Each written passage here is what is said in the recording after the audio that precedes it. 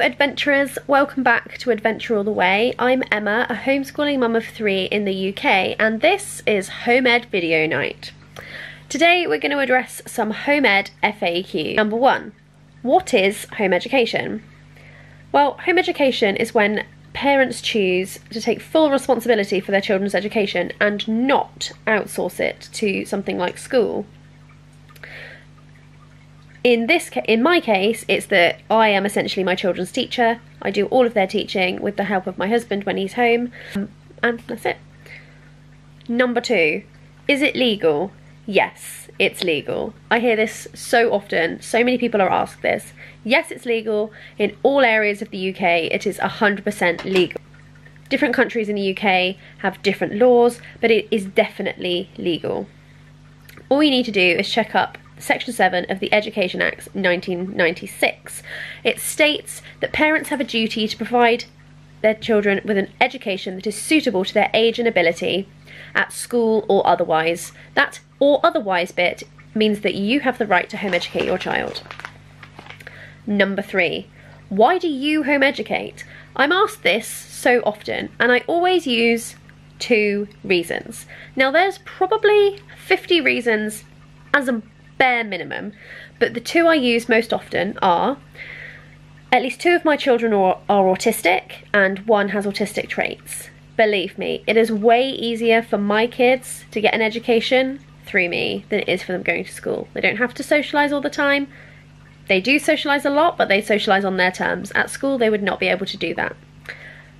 And the second reason I always give is that when Charles was 2 years old, he was already naming and drawing all of his shapes. He could already write his name, he could already count to 20 and write all those numbers. He was doing the reception curriculum at home with me. I spoke to some local schools and I asked them what they would do with him if he continued learning at that rate. They said that either he would just do it all over again, or in an extreme case, he would be moved up a year. Neither of those options were right for him, so we made the decision to home educate. With the other 2, by that time it was a lifestyle choice. This was our life, this is what we loved, this is what we were passionate about, so everyone's home educated. Number 4, do you need qualifications? No, you do not need any qualifications, you do not need to be a teacher. You just need to be confident. You just need to have confidence in yourself that you are capable of educating your children. You taught them to walk, you taught them to talk, you helped them learn to sit up, you did all of these things. Why are you not capable of teaching them everything else they need to know? When you were thinking of ways to encourage them to walk, I bet you looked up on the internet of ways to encourage them to walk, or you asked people for help. Or you bought them a baby walker, equipment to help them learn what they needed to learn. Home education is exactly the same thing, it's just a continuation of that. If you need new skills to teach them something else, you learn it and then you teach it to them. It's simple. Number 5, how do I start? Well, that depends. Is your kid in school right now, or have they never been to school? Because they've never been to school, you don't have to do anything except start teaching them.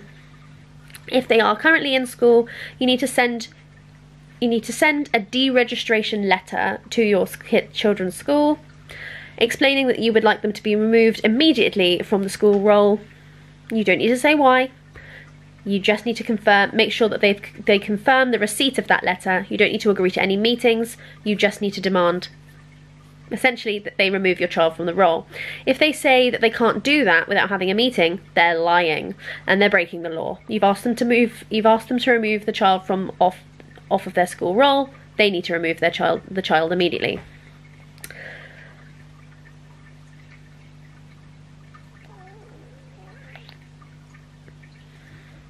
Number 6, do you use a timetable?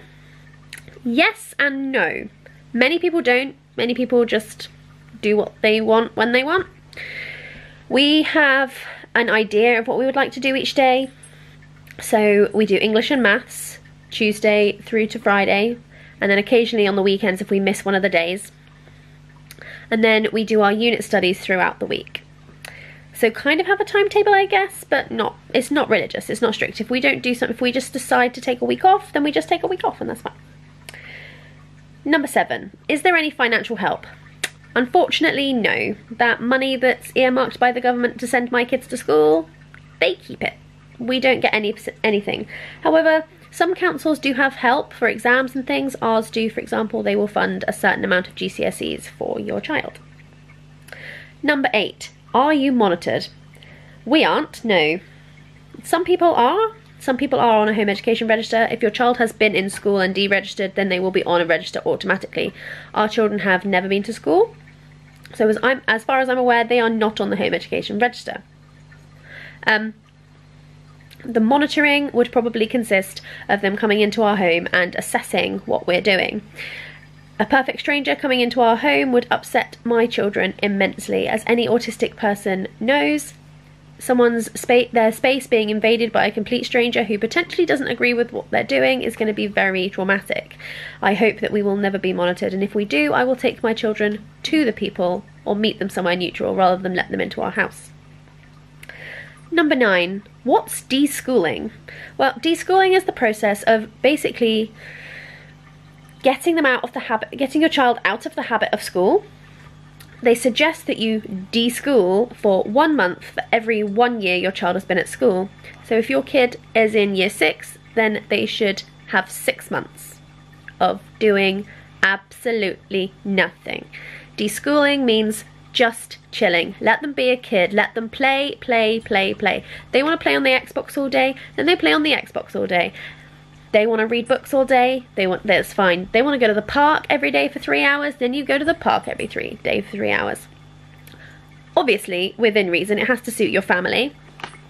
But realistically, they need to get out of the habit of school. They need to chill. Coming straight out of school and going straight into doing the national curriculum at home is not home educating. You both need to change your mindset. For me, that was deschooling myself as well, before I then started really homeschooling my children. I went through all of the years of school, so really I needed 13 months of no, we are home educating now, but we are not home educating now. It's one of the reasons we decided that we wouldn't give our children sit down work until they were 6 or 7. So they do like a reception kindergarten thing for a little bit longer, just to give them more time to mature. This has worked really, really well, especially for Charles, who at 5 could not read and was really, really struggling at even the thought of reading. Now 8, he's a fluent reader and fully caught up to where he would be compared to his peers who go to school. However, he only actually started learning to read a year ago. Number 10, and our final one. Do you follow the national curriculum? Well, yes and no. We follow the national curriculum for English and maths. Both of the things we use are in line with the national curriculum and often used by schools. Also, our unit studies, a lot of the stuff comes from, again, resources that are in line with the national curriculum. However, we don't actually teach the national curriculum. We don't teach everything that's in it. We kind of pick and choose what's best for us from it. There are things that my children are interested in, and there are things that they aren't, and it's just not suited to them 100%. If you have any more questions about home education, please leave me a comment or pop over and say hi on Instagram. I would love to do another video answering your personal questions. Have a great evening. See you later.